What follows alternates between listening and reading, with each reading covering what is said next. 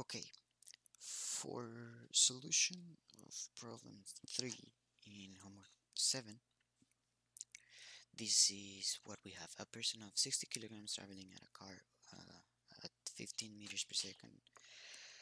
And then we have two different distances at which it stops in case of a collision. One is a distance of 1 meter, which is the one it takes as it stops with the car. And the other one is if it has no restraint, the distance at which it accelerates is just a distance of 5 millimeters, which is 5 times 10 to the negative 3 meters. It's right here. And the problem asks for the two different forces that need to be applied to the person's body for it to stop. This problem, according to what we have, will be easier to get just the acceleration that you need for it to stop, and then use force equals ma with the mass that we have, the 60 kilograms, to get the two different forces that you need to apply to stop him. We're looking for when it stops, so we know final velocity is 0 meters per second, and according to the information that we have and what we need, the equation, the kinematic equation that we need will be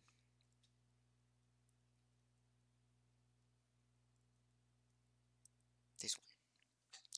Solving for A, you'll get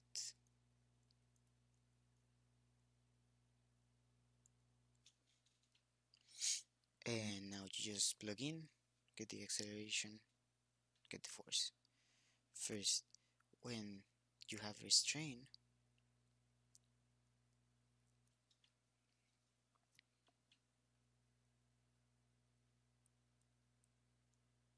initial velocity is 0, the final velocity is 0.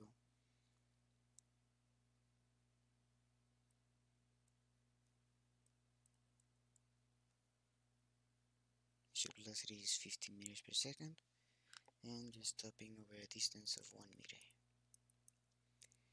In this case, you have negative 225 meters squared per second squared over 2 meters is equal to negative 112.5 meters per second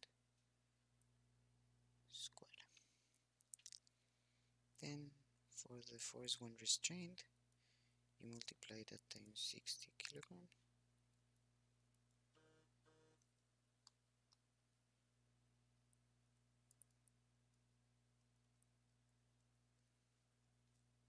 MA.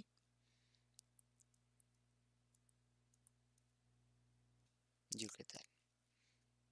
Then for when you have no restraint, your velocity still changes from 15 to 0 meters per second. But now the distance at which that change happens, it's much smaller, 5 millimeters.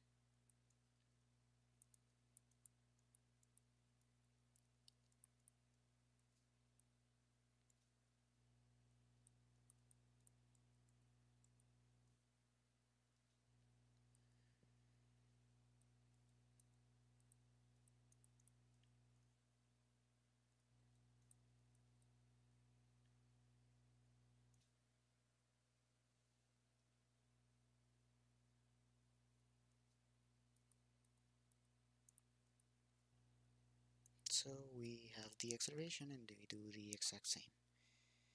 The force when we have no restraint, 60 kilograms times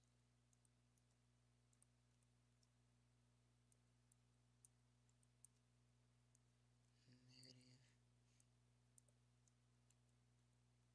in newtons. So those are our solutions.